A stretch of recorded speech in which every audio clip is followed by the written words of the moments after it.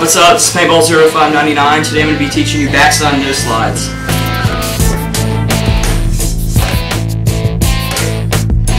First thing you're going to want to do when you get ready to do a backside nose slide, you got to learn to commit. No matter what, if you don't commit to this trick, you get really hurt. If you broke off hard, you'll hit right here, slip out, hit your tailbone.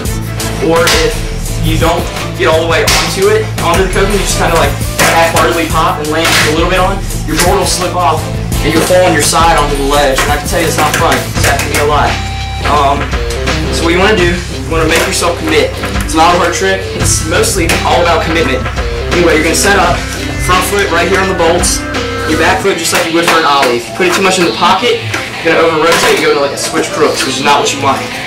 So front foot right up here on the bolts, back foot right here like you're going to do an ollie. You're going to roll up about 1.5 feet, maybe 2 feet away, because if you're too close, you're just going to do a board slide.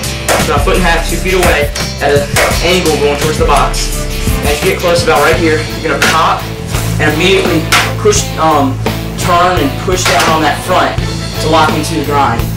Once you land, you're just going to slide it, and when you feel like you're getting ready to stop completely, you don't want to stop completely because that's leg.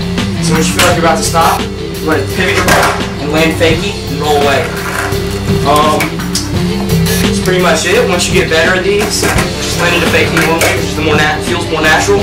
You can start doing variations. You can go nose slide, land regular,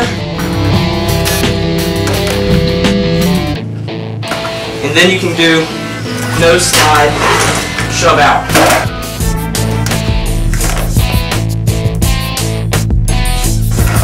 Which really aren't that hard. They kind of come naturally. You just kind of have to get used to the motion of shoving at the end of the nose slide or pivoting back the opposite way and going pivot and roll back regular.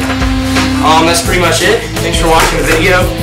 Please subscribe. Here's some demonstrations.